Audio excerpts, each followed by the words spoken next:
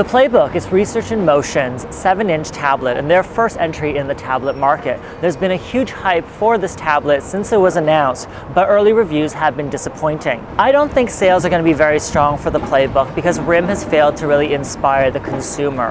I mean, when they have their ads out, they're going to be showing things that could happen, but that consumers can't actually do right now, and that's a huge problem.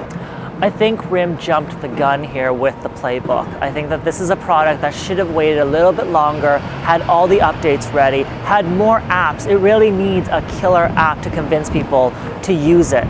Everyone who buys electronics now, it's a form of wish fulfillment. They really want to see what they can do with that device. If you have just the hardware and none of the apps, it's really problematic. So I'm actually a BlackBerry user. I'm a big supporter of RIM and BlackBerry. I even own shares in the company, and yet the tablet, which I had high hopes for, looks like it's going to disappoint. So when it's at the same price as the iPad 2, I personally know I won't be buying one, and I'll have a wait and see approach to see if later this year there'll be something more interesting for me to pick it up.